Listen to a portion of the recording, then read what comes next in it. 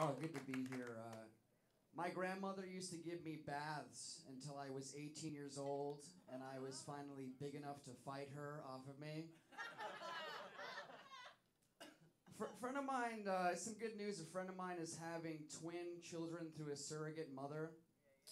And if you guys aren't familiar with a surrogate, that is when a woman Airbnbs her uterus.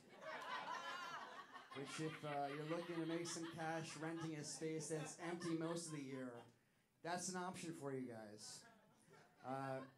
People have been coming up to me all day going, hey man, are you high? You look high. Are you high? Are you high? Yeah, I'm high. I'm fucking high. Quit fucking busting my balls about it. You guys excited about 420 in a couple days?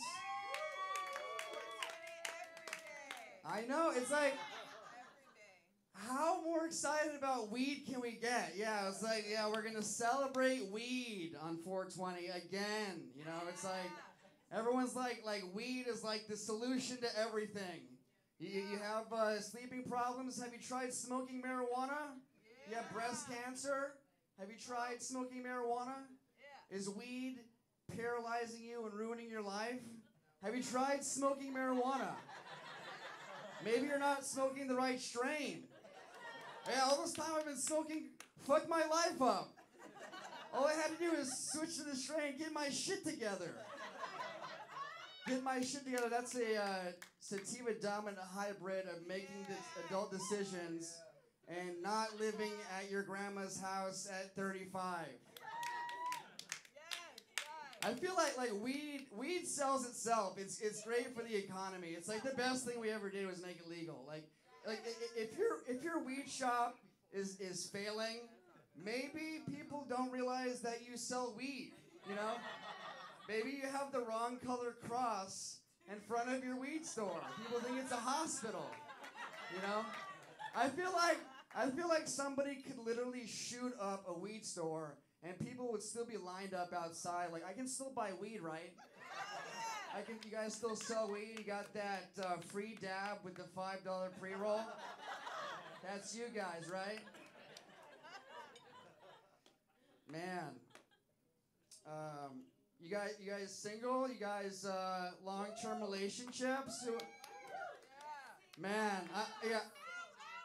I've been with my girl for 6 years now, and you know what that means? We're about to dive into couples therapy. But I am a budding stand-up comedian, so I can't afford couples therapy. So instead, we've just decided to watch episodes of Divorce Court. And then just don't do the things that brought these couples to divorce court. First thing I learned was, I have to stop pimping women, you know, or at least keep my pimping to a minimum.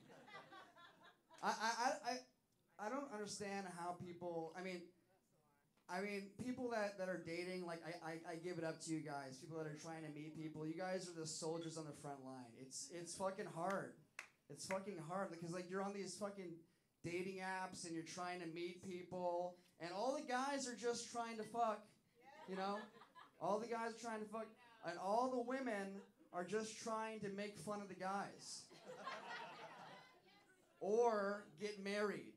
It's either one. And it's not even a conscious decision. They're just like swiping. They're just like, loser, cheesy, loser. That's the guy. That's him. He's perfect. He's perfect. And it's like I mean, I travel a lot, and I feel like dating on these apps, it's kind of like, I equate it to like when you're traveling and you need to get something to eat and you're starving. So you go to your phone to try and find literally whatever's open.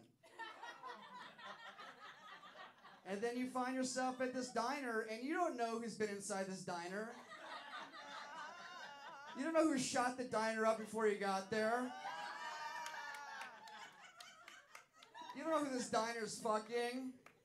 You don't know whether this diner took a shower before you got there. I know that's disgusting. That's really gross, but also real. You could get an STD. Be careful. Yeah, me and my girl, we've been together for 6 years, and we're doing couples therapy, which is like we went to one session, and I realized that couples therapy it's a lot like hiring a personal trainer for your arguments with your significant other. Like after couples therapy, our arguments were a lot more specific and results oriented. I was like, yeah, okay. It was like taking the P90X of repairing your relationship.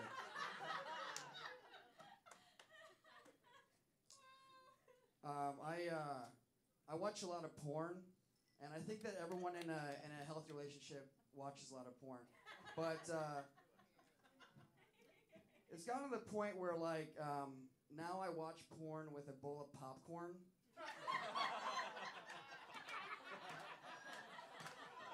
And peanut M&Ms sprinkled into the popcorn. Like, I put a lot of thought into the snacks that Milk Duds and whatnot. No, that's not true.